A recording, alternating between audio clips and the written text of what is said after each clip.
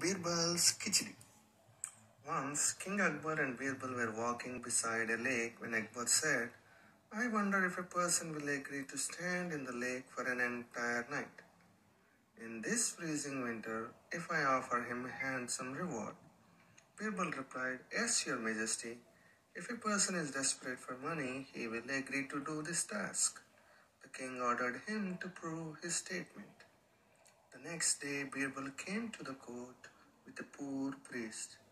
He claimed, Your Majesty, this priest is very poor and will stand in the lake the whole night.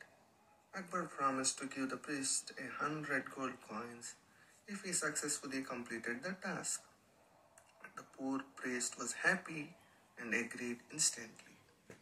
The priest stood shivering in the cold lake all night long. The next morning he returned to the court to receive his reward. Akbar said to the priest, How did you manage to stand in the freezing water all night? The innocent priest replied, Jahanpana, I saw a faint glowing light coming from your palace. It gave me strength to stand in the cold water. Akbar shouted, Is that so? Well, then you do not deserve the reward. You cheated. The light from the palace gave you warmth. The poor priest went back empty-handed. Birbal tried to convince the king to change his decision, but failed. The next day, Akbar went to go hunting, but Birbal was not present in the court. He sent soldiers to Birbal's house to summon him to the court. Birbal said to the soldiers, Tell Jahanpana that I will return the court once I finish cooking my khichdi. The soldiers conveyed the message to Akbar. He was intrigued and went into Birbal's house himself.